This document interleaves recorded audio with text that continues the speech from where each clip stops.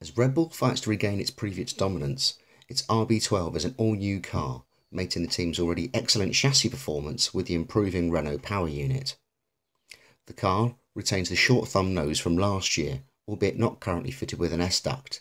Allied to the complex front wing, there's also a large bat wing under the front suspension to direct airflow around the side pods.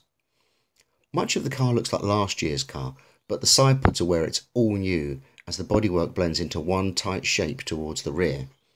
Beneath the bodywork, the car has a Tag Heuer branded engine, albeit it's the same power unit as the works Renault team. This unit is due a major power increase around the Canadian Grand Prix. At the back, the RB12 tucks its three exhausts into a compact cloverleaf shape, echoing the generally tight lines around the rear bodywork. With perhaps one of the best chassis, the Red Bull package is awaiting the power unit upgrades to allow it to catch up with the leaders.